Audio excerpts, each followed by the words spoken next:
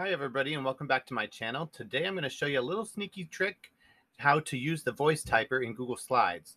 As it turns out, Google has only activated voice typing for the speaker notes. Now in Google Docs it has the voice typer as a tool, so I'm sure they'll fix it soon and have that voice typer tool built in for a text box. But as of right now, here's a little sneaky way to do it.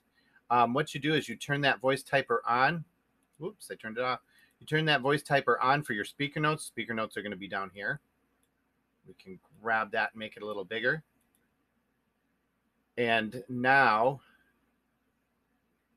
I can voice type my speaker notes.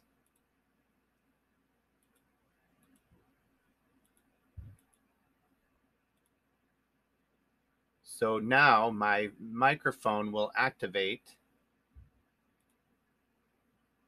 Oh, you gotta allow the microphone if you want it to work.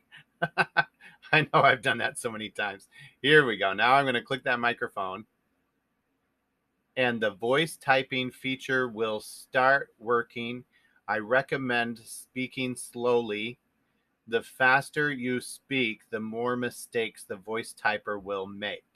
As long as you speak slowly and clearly, comma, the voice typer will keep up with you.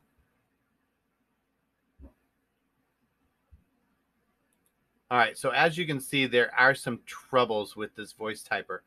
The comma doesn't come over like on your iPhone. It comes on as the word comma. And then if you pause, it puts a period in and starts a new sentence. So don't pause. Try to get it right.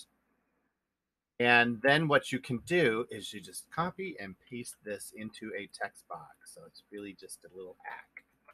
Just a little hack, that's all. So that's the voice typer in a nutshell. So you can use it for all your text boxes. Just remember to activate the speaker notes, turn that on, allow your microphone like I forgot, and away you go. All right, thanks for stopping by again, and we'll see you next time. Bye-bye.